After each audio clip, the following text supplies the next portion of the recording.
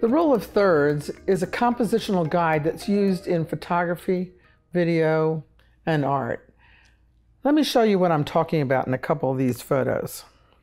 I'm going to dissect this photo into thirds horizontally and vertically. And that's not very even, but you get the idea. You want to place your focal point in one of these four intersecting, where the lines intersect. So actually what I was looking at that I really liked were these three trees together, and then some of these trees going off to the side. I would put them right there when I do my drawing. I'm not going to just sit there and copy it exactly like it is. This makes it so much more interesting. It makes you rest in the picture. And here's another photo that we're going to divide into thirds. Let's do it horizontally. And let's do it vertically. Let's see if I can get a straighter line this time. Okay, so our center of interest is this little red cover on this boat. We don't have to use it that way, but we could put the boat, move it over just a little bit and use it there. As you can see up here, we don't have anything, but that's not a problem, because if this center of interest rests in the right spot, you'll like the composition. And so if you don't have a computer or a Cintiq to do this, there's another way to use your rule of thirds.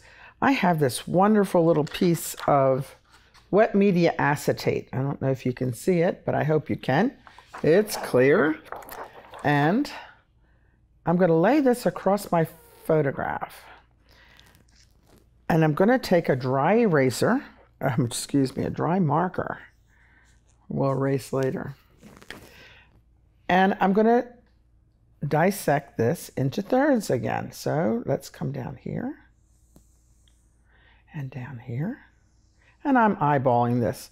Some of you will want to get in there with a ruler, but I just like to eyeball it. If it's close, it's good. And look, our center of interest falls right into the rule of thirds. This is a good photo. Now, let me show you one that's not a good photo. Obviously, you can see that this does not work.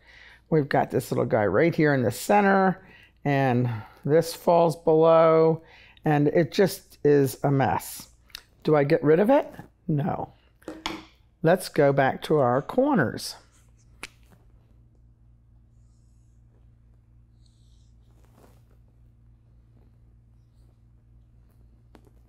So here's our center of interest. Now you know how to use your corners, and this wet media acetate is wonderful.